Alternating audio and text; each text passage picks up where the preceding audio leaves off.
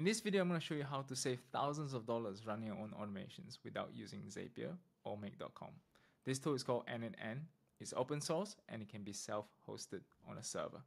Without further ado, let's dive in.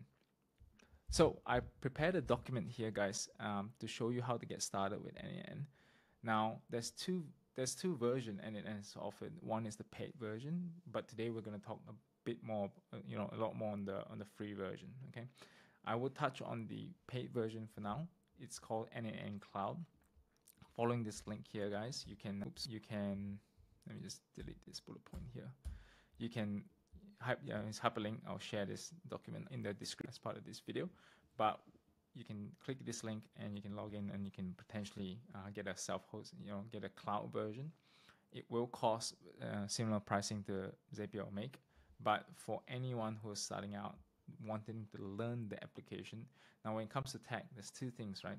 There's always your application side and what we call infrastructure side. So this tutorial here is to show you how to establish the technology infrastructure that can have your application sit on top of it, and you can start to, in a way, manipulate or orchestrate your application to make it work for yourself or your clients or any other business that wants automation, right? Or AI automations. Now that n8n can also do AI agents, right? So this section here, guys, check it out. If you want to spend more time developing the n8n application, then go for the first option. But this tutorial here is to show you as well how to save costs, not having to pay n8n Cloud, but to use n8n and so in a way own the application, and you go in and maintain it, upgrade it, but at the same time you'll be pulling some of those upgrades from as a software. So this link here today, the tutorial is around how to put it up into Heroku, which what I've recommended for you guys to do, because Heroku is very easy to set up. And one of the things that I often toss between is like, how can I get to where I want to as quickly as we can? So simple is often better than trying to find the cheapest. So this is already free. So a lot of servers out there that are hard to configure. So AWS or GCP for once, there's steeper learning curve. So I recommend just dive into Heroku if you're starting out to learn the infrastructure side of things. Yeah, so without further ado, let's go in and have a look at this. This is a page where you can sign up to call out here, and you can check out the pricing as well if you have not exposed to Heroku and what it is. So just change this to Heroku pricing. I think I've called out $5 to $10 per month. They used to be free, but now they're doing the Echo version where you can start to host your apps, and we're on the standard plan, I believe. Yeah, we're on the standard plan, which is not much. But yeah, you can opt to the basic one to start with as part of this practice. And as you grow and scale, you can start to look at other ones as well. But yeah, I would start to look at this first two before you go into the other ones. So $5 to $10 investment for this server, and get hands-on practice as to how and start to learn the concept of infrastructure, tech infrastructure that can host your application. So yeah, starting out, go to Her. And if you're building a business, then go to self-hosted. Why? Because you can save a lot of money not paying Zapier or Make.com. Quickest way to deploy. Let's go. So this is the dashboard here where you will log in, right? Let me pause this. All right, I'm logged in. So let's have a look at this page now. It's loading. Okay, so as you come into this login page, it will start to ask you to plug in, things that you want. So in my document guide here, I've started to, show you some stuff, some of the things, examples that you can start to punch in to make this work, right? So pretty straightforward. You can call your app name, another test with Lim, and it will tell you whether or not it's available. Green is good, right? So, and you can choose your server. For me, I'm in Australia, but I opted using United States because it doesn't have any Australian ones. But yeah, if in EU, then you can pick this one, or you can, if you're closer to whichever country. The explanation between all this location selection is like, if you're closer to that location, then there will be less lag when things are getting served within your environment. But it doesn't matter as much for lightweight use. As you scale and grow, then this will become more and more an issue. Then you might potentially look at migrating some of this app into AWS or GCP for more robust solution. But I would say for small, medium-sized company, you probably won't have to worry about this for a long time. Okay. Everything else, I'll leave it as default. I won't even tap this. This is like a promo or something. Just dismiss that.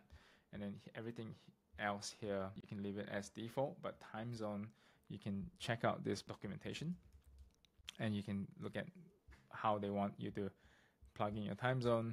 It's often in this kind of format. So for me, it will be sure. Yeah, this is my format. So if I copy that, put it in here. Again, time zone is I would change this to your own time zone, just because then everything will be aligned, especially timestamp. In programming, you want the timestamp to be as accurate as you can. Otherwise, when you start to use the concept of cron or something along that line, then you have a lot of problems if you don't have time zone and positioning accurately. And when you start to have, for ourselves, we have international clients, EU, UK. The encryption key, this is an interesting one, which I put together a document to show you how to set this up. So if you have terminal, which I do, and you can start to use terminal to punch in this command here, which I've already given you. Another hot tip here, if you don't understand what this command does, just copy this and ask GPT, what is this? And paste it in GPT, and you'll be able to see the explanation. But essentially what it does is it creates a unique key, encrypted key, that you can then use for this section here. Okay. Now it says here, set up your n8n encryption key to avoid Heroku overriding and cause authentication to fail. Okay, so this is a one-time activity. If you follow this step here, put it in there, and you'll be able to deploy the app accordingly. Okay, and then obviously the webhook is something that you will be using in the future as you build your automation within n8n. So all these things, make sure you're using the right naming convention, so on and so forth. So let me just do this test. Let me see if I can get my terminal up, and I will do this. This is my encrypted key. Okay. All right, got my encrypted key. Boom. Okay. I think that's pretty much it. I'll just leave it as US. So once I've done that, I click deploy app, guys, and then it will just be running. Right, so it will just be running. Let me just minimize myself, and it will show you all these green ticks. It will take a couple minutes, so I might pause this video and let it run. All right, I'm back, guys, but it's still running, and this is how it looks like when you do when it's still building. So it'll show you the build log. The build log is essentially what it does in the back end, and this is like obviously what Heroku has done to show you what are things that they are doing in the back end, but you don't, you don't necessarily have to know all these things, but it's kind of good to know that it's working and it's doing all these things. Yeah, let me pause this video for a couple more minutes, and after it's done, then we'll resume the tutorial. Oh, it's done. So let's have a look at this. So your app successfully deployed, and so you can view it or you can manage all the other apps. So let's go view. Another test with Lim. Again, I'll probably, there you go. Boom. So as you get to this page, then your application is now live on this Heroku setup, and you can punch in your first name, last name, email. So let's go. Boom. Passwords, like whatever you want, right? So I'm probably gonna destroy this, remove this server afterwards, but use strong. No. And once you hit next, then this is your n8n server. I just skip. Yeah. So this is a landing page of n8n, and you can start building. If you find this tutorial helpful, make sure you comment, let me know. And if you like this kind of tutorials and you want to see more of this, then click like, subscribe to this channel. I lead a team of engineers and automation experts in helping businesses grow with automations and AI. So if you do find yourself stuck in any of these automation/AI workflows or building AI agents, feel free to reach out. I have my link in the description below, and we'll chat soon. Ciao.